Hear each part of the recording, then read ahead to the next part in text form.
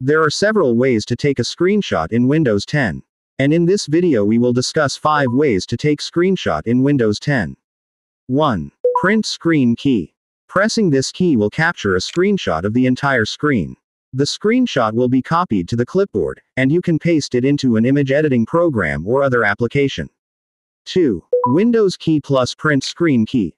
This key combination will capture a screenshot of the entire screen and save it as a PNG file in the Pictures Greater Than Screenshots folder. 3. Alt plus print screen key. This key combination will capture a screenshot of the active window and copy it to the clipboard. You can then paste the screenshot into an image editing program or other application. 4. Snipping tool. The snipping tool is a built-in Windows application that allows you to take screenshots of specific areas of the screen. To open the snipping tool, press the Windows key plus R and type "snipping tool" into the Run dialog box. You can then use the snipping tool to select the area of the screen that you want to capture. 5. Xbox Game Bar.